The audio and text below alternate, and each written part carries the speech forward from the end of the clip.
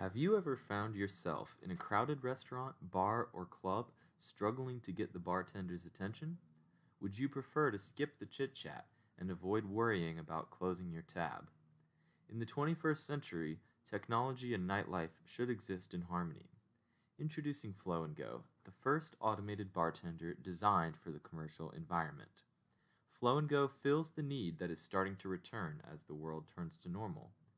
By combining a smartphone app with an intelligent physical system, customers can say goodbye to waiting in lines to order drinks and enjoy the convenience of fully electronic payment and completely custom drink creation right from their device.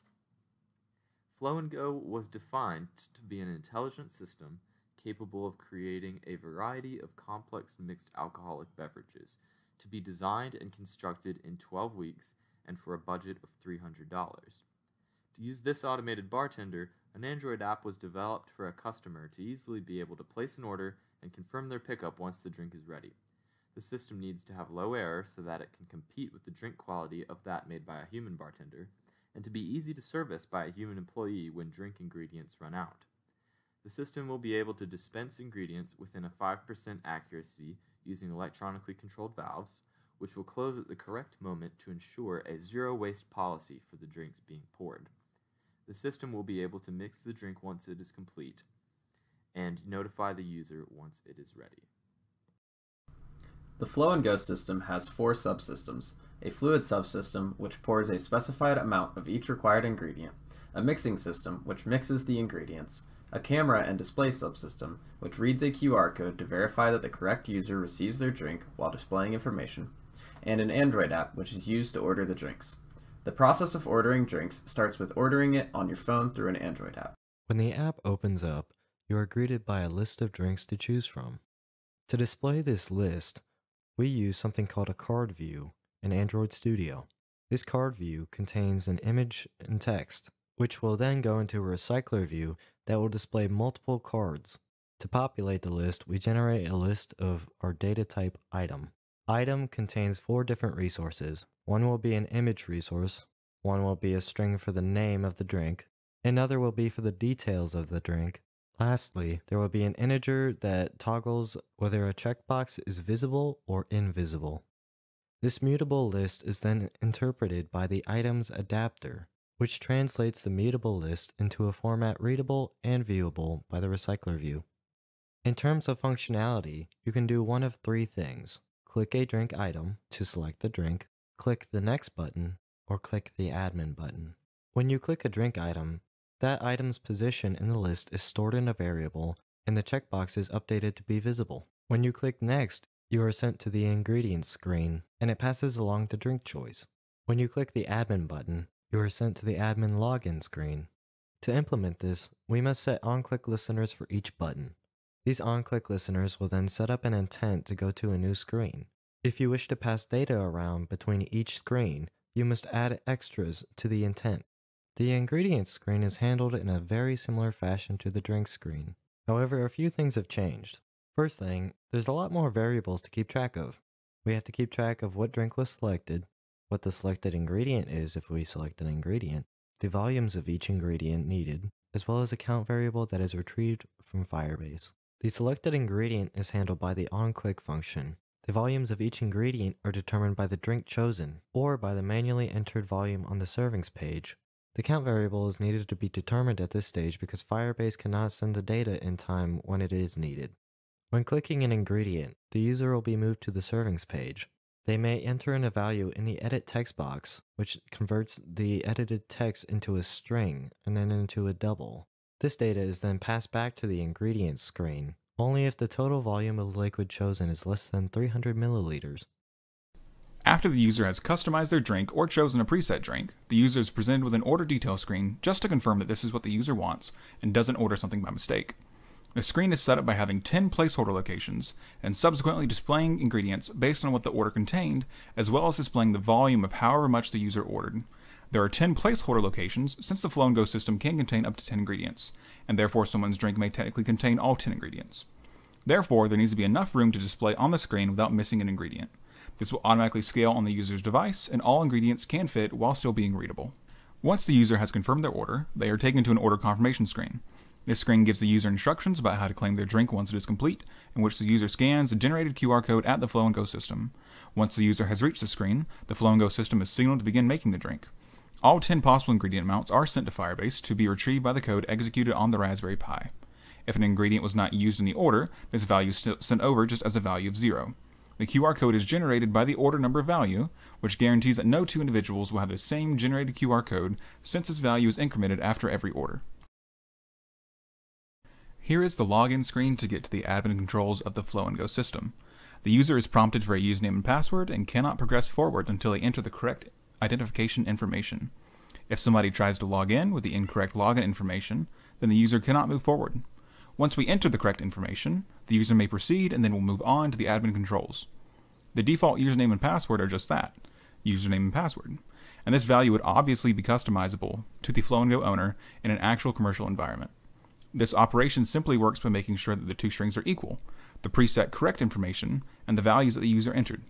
When entering in a password, the character values are hidden as a standard security measure.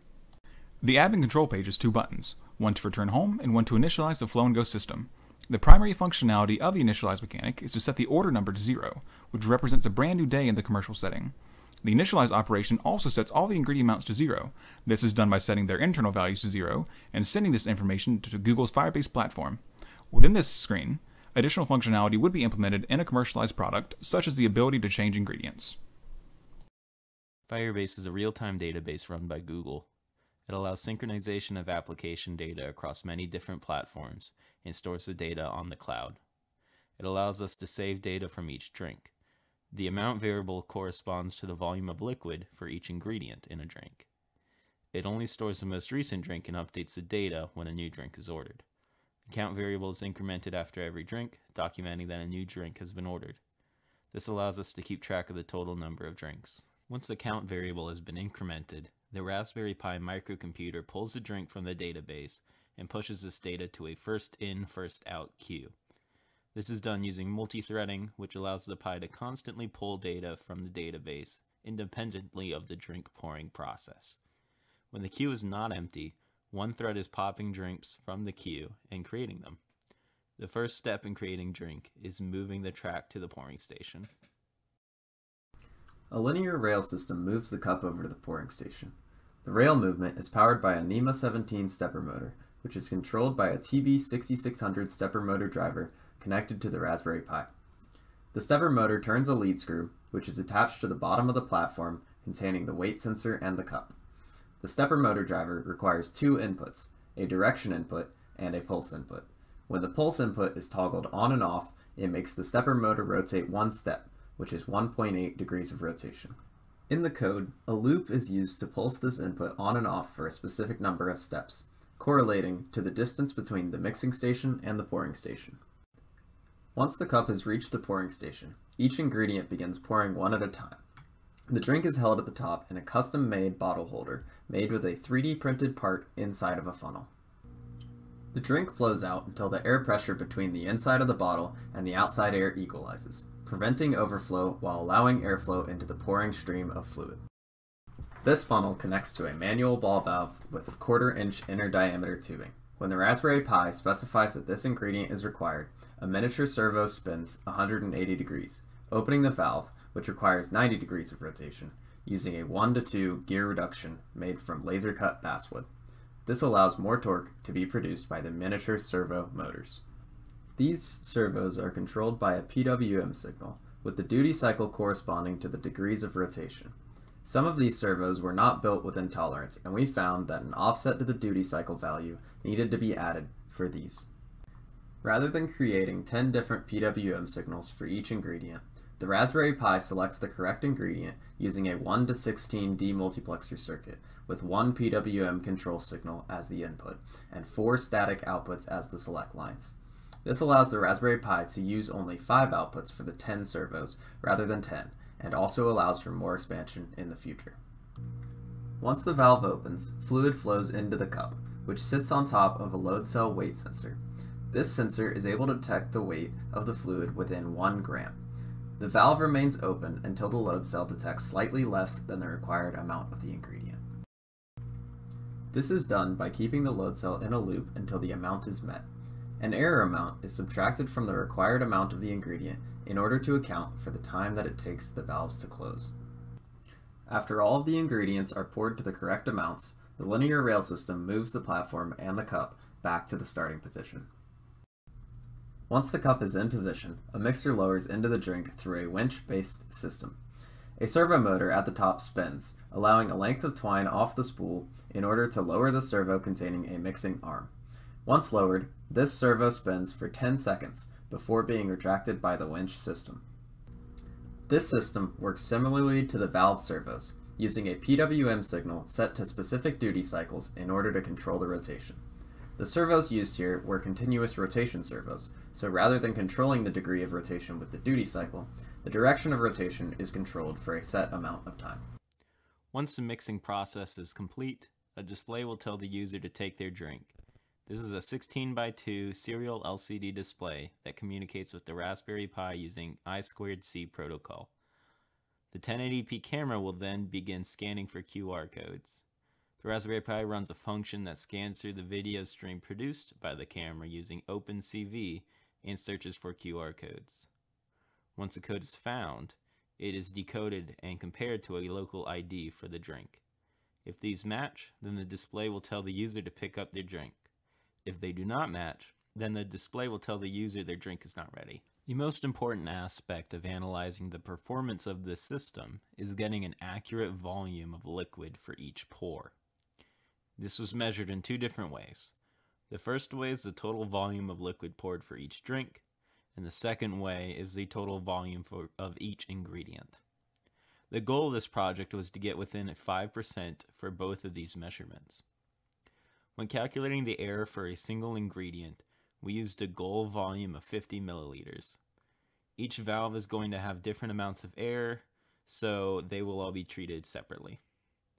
The valve with the most error was valve 6 at 4.28%, and most of the valves stayed under 2%, with some being fractions of a percent. This was well within the goal percentage. Calculating the error for an entire drink is much simpler. After taking care of the error for the individual valves, we ensure that the final drink will have less than 5% error. On average, the error for the entire drink was 2.08%, which is well within the 5% threshold. The next aspect of analyzing the performance of the system is by the time it takes to create the drink. This will depend on the number of ingredients used, the amounts for each ingredient, and the number of drinks currently in the queue. We chose a standard drink size of 200 milliliters with 2 ingredients. One ingredient is 50 milliliters while the other is 150 milliliters. Creating this drink takes about 1 minute and 30 seconds. Pouring the ingredients takes nearly 50% of the time at 43 seconds. FlowNGo's strengths are its precision, ease of use, and capacity for upgrade. For a commercial implementation, the prototype would be expanded to include more drink ingredients, interaction with a bar's soda gun, an ice dispenser, cup dispenser, longer track to accommodate more drinks, and a container to safely store the drink until it is picked up. The weaknesses at this time are the lack of an iOS version of the app, the unreliability of the wooden gears, and the speed at which drinks are made. The thin tubing on the dispenser slows the production of the drink, and the rail system is relatively slow to move. While the production speed is fine for home use and demonstration, it will need to be improved for commercial implementation.